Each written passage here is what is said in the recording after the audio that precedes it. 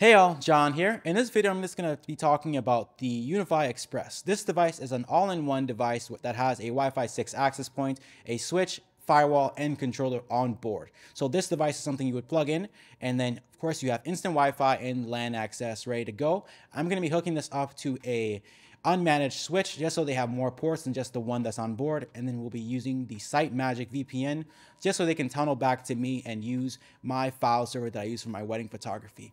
Right now, their existing router, the Nighthawk, is connected to a single 2.5-inch external hard drive.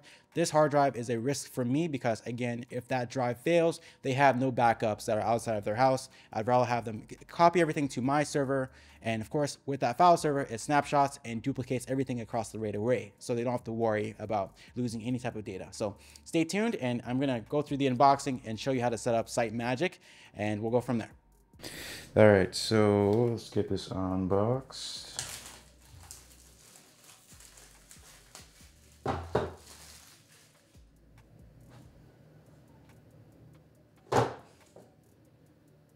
Okay, got the Express right here.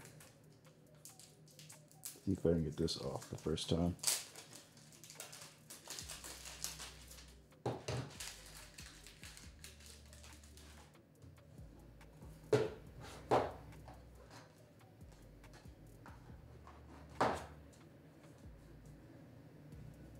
Power cable.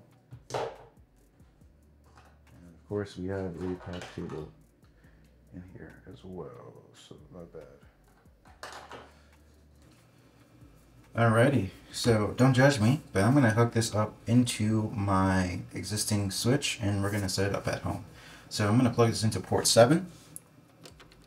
There we go, and then we're gonna plug it into the WAN right there.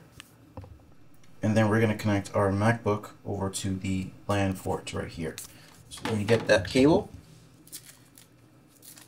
And we're going to get this set up. I don't really want to use the mobile app unless I have to. So let's have to get that set up that way. LAN port right there. And since this doesn't take PoE in, we got to plug in the USB-C port. Let's plug it in that way. Straight into the wall, and there she is. Should be lighting up in the front. Too close to focus. There we go. Cool beans, now we just gotta wait. Alright, so now we are going to turn off Wi-Fi here, and we're going to use basically a wired connection and see what we can do. So let's see, okay, and let's make sure all of these settings are back to where they should be.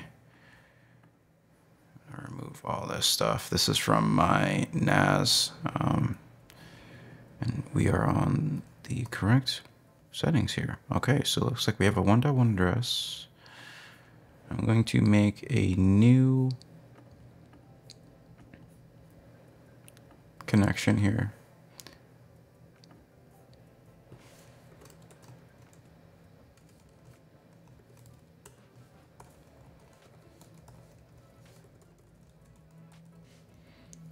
All right, I'll put an S on there. Try gonna redirect.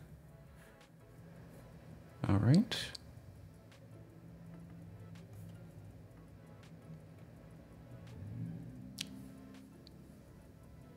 And here we go.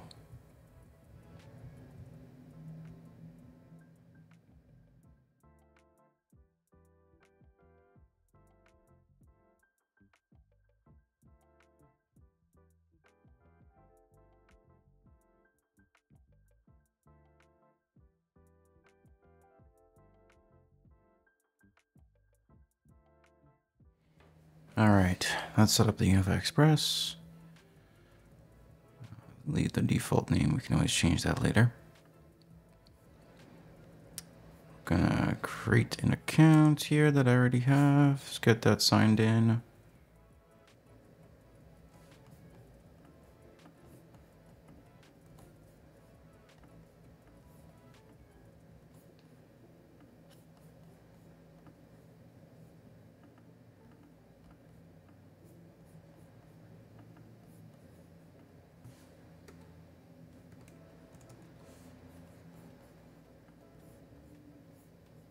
No backups, of course.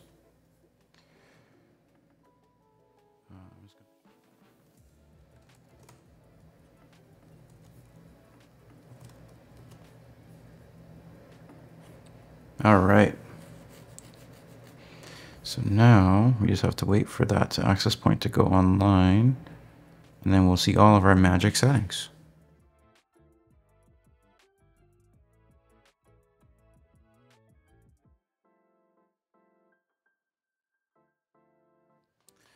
All right, so system is online. Let's see what we got. I'm going to set up another admin account here. I'm just going to set that up, super admin, obviously, and that's just going to have local access. So that's created. Perfect. Let's see. Of course, there are no adapted devices. Console settings, that all looks good. Remote access is on, just so I can access it from my UniFi account. SSH should be off because I'm not really doing anything crazy there. Let's see what we got.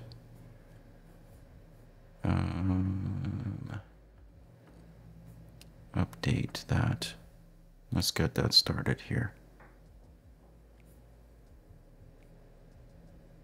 All right, so now we're just finishing up the update of the network application. Again, the UniFi Express, all it can run is the UniFi network application from what I know. It can't run UniFi Protect, UniFi Talk, UniFi Access, or anything like that. This is for something you'd use as a mesh or for a very small deployment. For me, again, this is going to my parents' house. There is not much going on there. It's just going to be replacing an existing Nighthawk router that is there, and then just allowing me to basically use Site Magic to connect my network to theirs. Site Magic is basically using not OpenVPN, WireGuard as the backhaul. This will just allow you to basically transfer, let's say, how do you call it? Merge networks. So I can basically transfer stuff from my network to theirs, and it look like it's just one flat network. Of course, people will be on different subnets, but UniFi, that's why it's called Site Magic, will be fixing all of that, so I don't have to manually map it. So now we just gotta wait for that to start, and then we should be good to go. I can show you what my UniFi dashboard looks like. So they're gonna be getting the same dashboard. They'll be able to see their traffic, but I don't think they'll be able to do any blocking because this does not have the horsepower to do it. So just think of this as, again, a much smaller Dream Machine that is limited, but also has an AP built in. Of course, you'll need your own switch because, let's be honest, most people have more than just one device to connect. But that's no problem because we already have a UniFi light switch they'll be using, but they'll get the same beautiful dashboard that I have.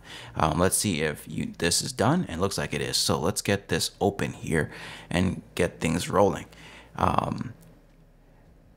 As you can see, it's loading up for the first time. Same UI. Of course, there's no devices connected, but again, it's a miniaturized version of the Dream Machine. But again, it only runs the UniFi network app, and it has its own built-in access point. I should be getting the access point broadcasting. Yep, there it is right there. It's broadcasting. Of course, I'm not connected to it yet, but everything looks good. And of course, we have the UniFi site to site. So I'm going to be doing this through my UniFi portal after I drop this off. But of course, I'm just going to show you the differences in our security settings. I mean, UniFi is not really known for their IDPS or IPS, IDS technology, but just so you can see the difference, there are a lot of things missing. But again, for them, this would be more than enough, so no worries there. All your basic port forwarding, your basic firewall rules, I think you can do on here. Yep, there we go. So those exist. So basically the stuff that the average home user would need to, let's say, port forward some IP security cameras, that is still here. So really no worries for me. Again, since this is not going to an enterprise environment, so we're basically good to go. All right, so we are basically set up. I will be setting up the UniFi, let's go back into the site manager. We'll be setting up the Site Magic through here. But of course, there's no IP address since I'm set up behind a another firewall or a NAT. So I'll have to drop this off at their house, and as soon as I do that, then I can enable Site Magic and we will be good to go. Nothing else to really set up here. I hope you enjoyed this video. This was pretty short, but stay tuned for the next one.